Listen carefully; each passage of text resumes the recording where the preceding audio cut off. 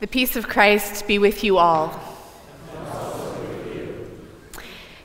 If you are in this space, I invite you to turn to the camera back at the back and pass the peace of Christ to those who are tuning in with us over radio and live stream.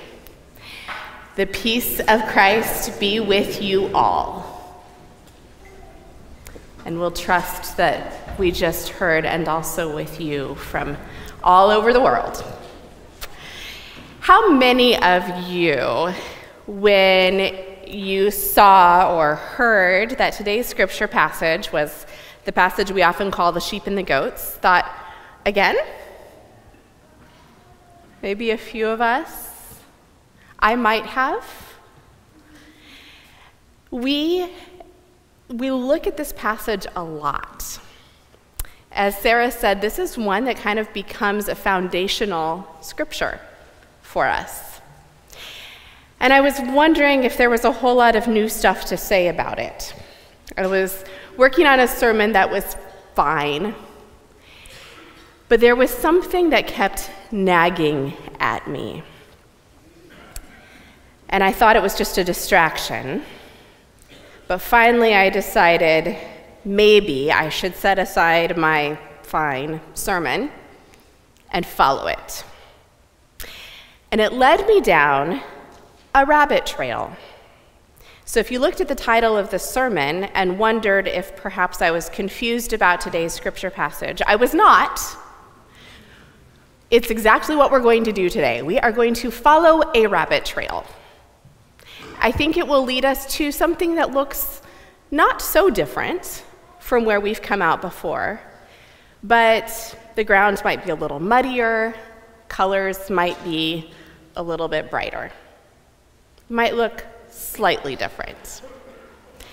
Before we follow the rabbit trail, let's read today's scripture. It comes from Matthew 25, verses 31 through 46. When the Son of Man comes in his glory and all the angels with him, then he will sit on the throne of his glory.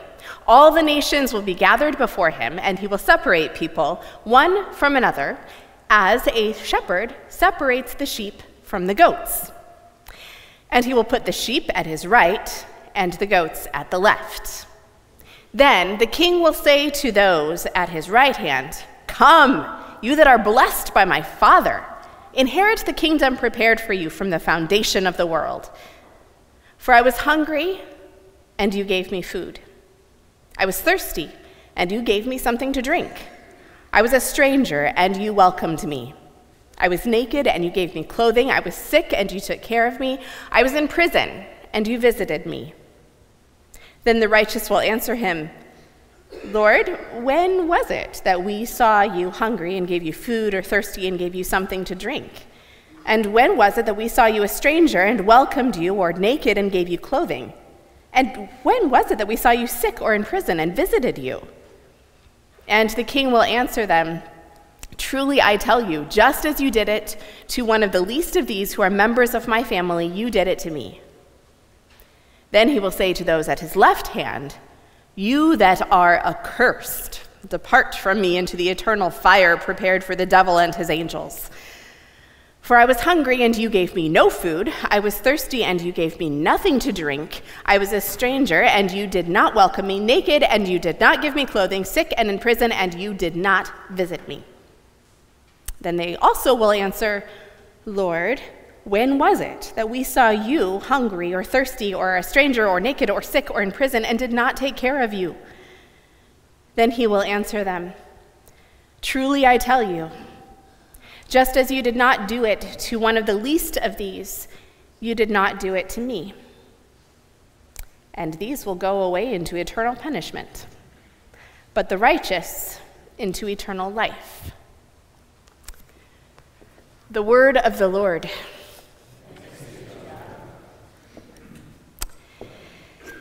The thing that was nagging at me was a footnote in my Jewish annotated New Testament.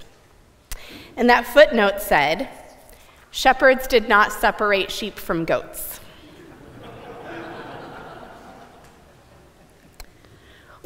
talked about how Jesus took common everyday things and told stories about them. And then the people listening would understand them. So why did Jesus say, as a shepherd separates the sheep from the goats, if shepherds didn't do that? That was really bugging me. And the first place it took me on this little rabbit trail was to look at the herding practices of Jesus' time and place. So let's start with what we know about sheep. And we have a couple of sheep and goat experts back here. I'm looking at you, green girls. So they might be able to tell us some things. What do we know about sheep? They're dumb.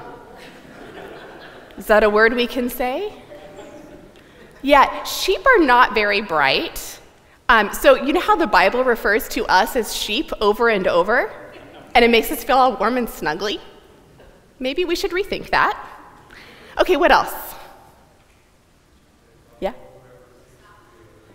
They follow whoever seems to be a leader. Yes. Sheep will just kind of follow along. We saw that at sheepdog demonstrations this summer. They'll just kind of do whatever the one who seems to be in charge tells them to do. What was that, Zeph?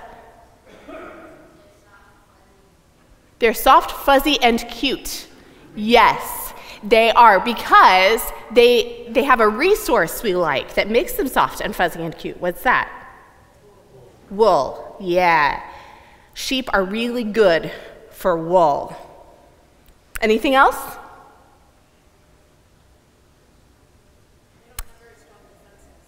Yeah, they're pretty vulnerable. Right. Their defenses are not strong. I also learned that they are picky eaters. They need a pretty specific diet. Okay, what do we know about goats? They eat everything. Yes, they are not picky eaters. What else? They're ornery. Yeah. They can kind of get into everything. They're pretty bold. They escape. Yeah, because they're good climbers. So if you have a really rocky terrain, the goats are going to get in everywhere because they are fearless and they can climb. Anything else?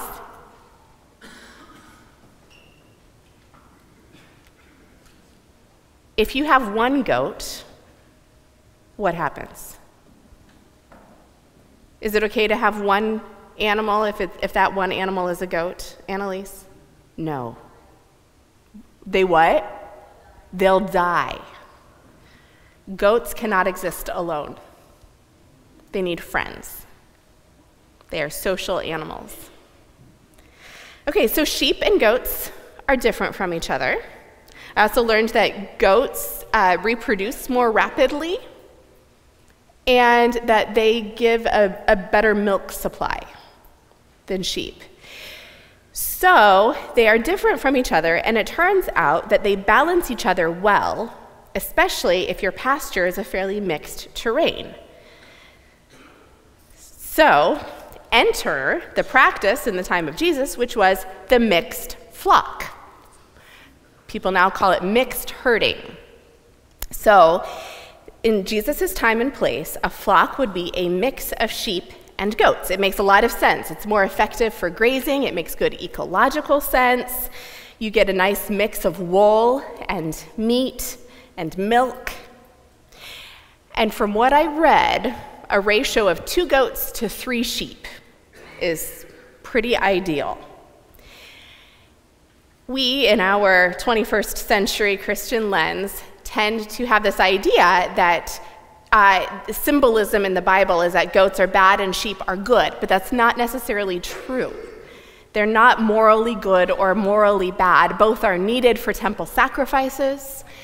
Both are needed for their resources. They go together.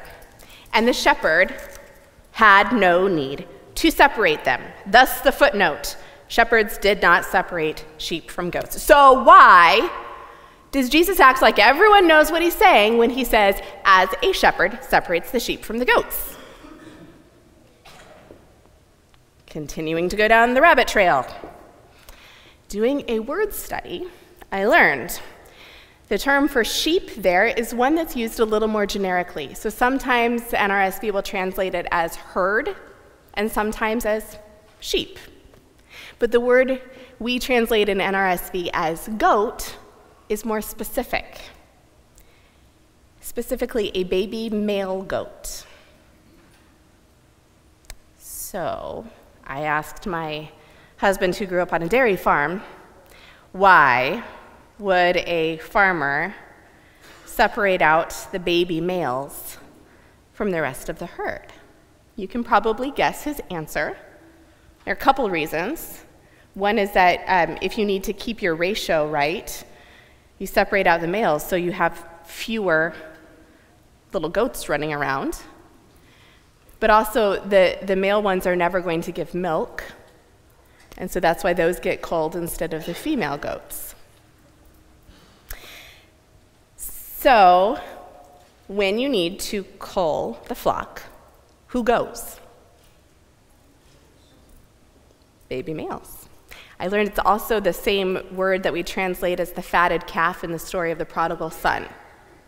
So this is a practice in this time.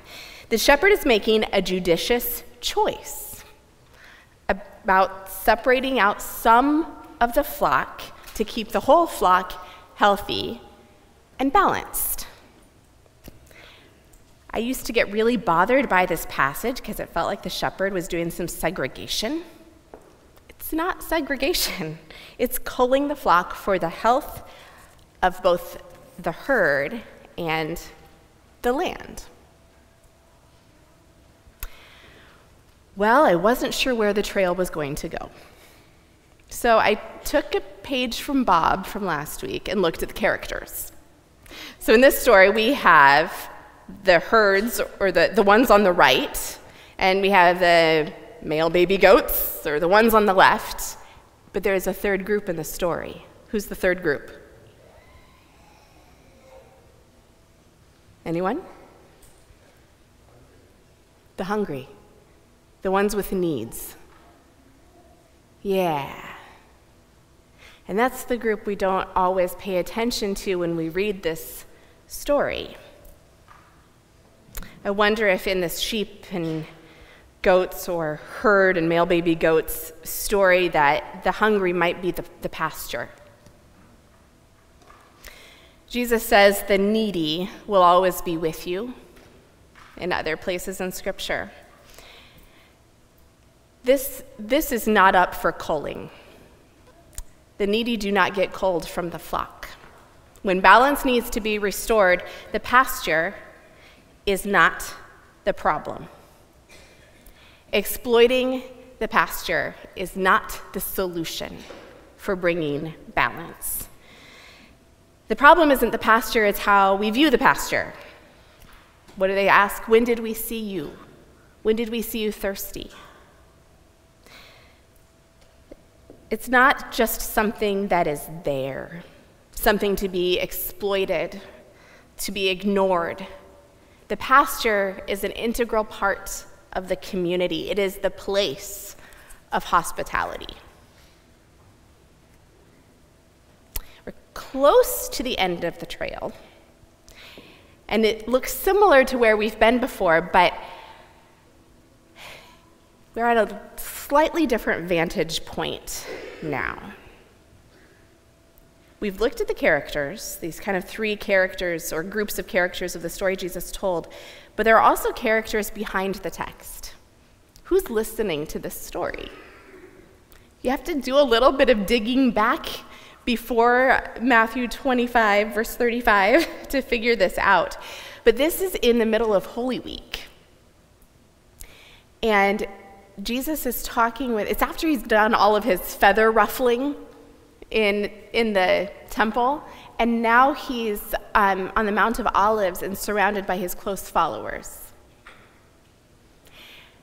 So these close followers are this group of people that have been going with him from town to town. What have they been asked to do? When Jesus called disciples, what did he say?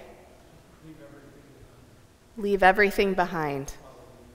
and follow me. Yeah.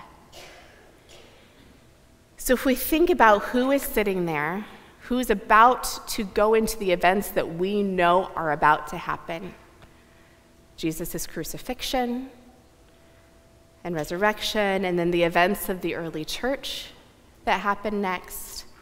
This is a group of people that has been dependent upon the hospitality of others, and a group that will be in prison.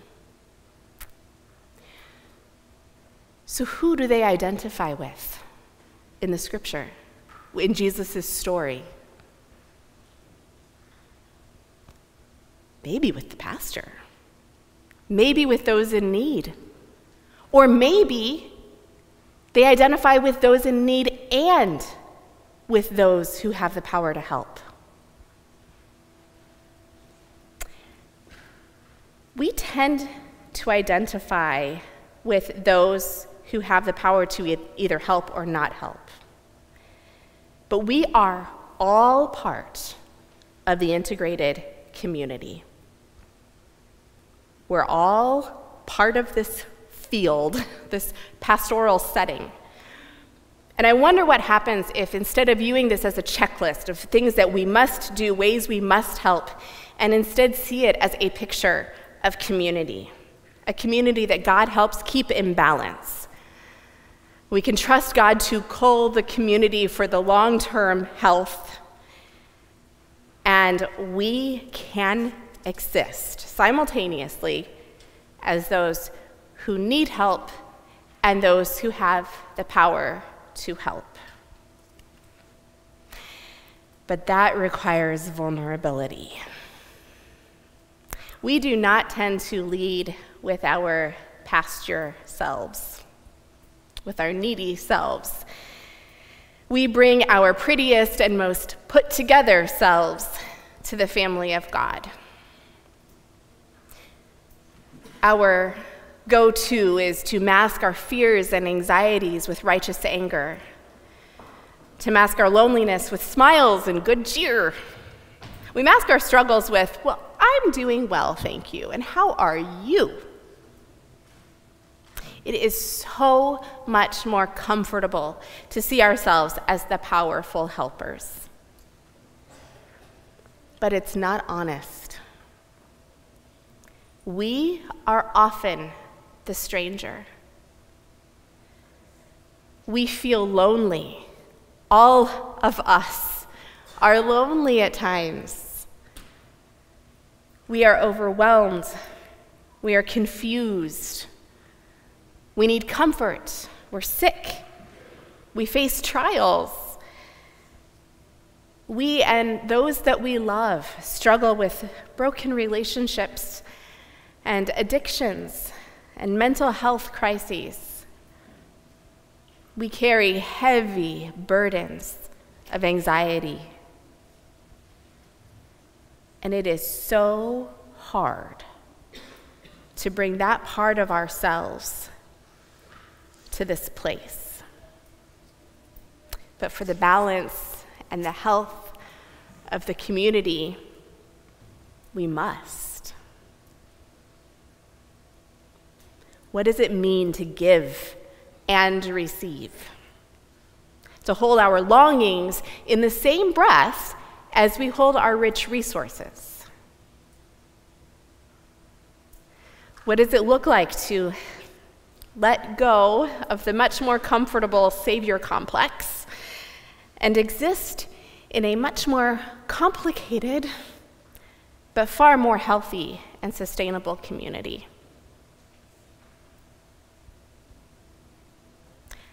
I'm going to leave it here with these questions.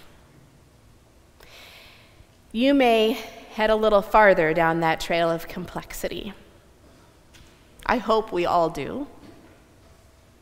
I hope we keep finding those rabbit trails. But for now, we are going to sing a song that I think captures this coexistence of needing and being able to help, of being the pasture and being the herd. Number 715 in your Purple Voices Together book is Longing for Light.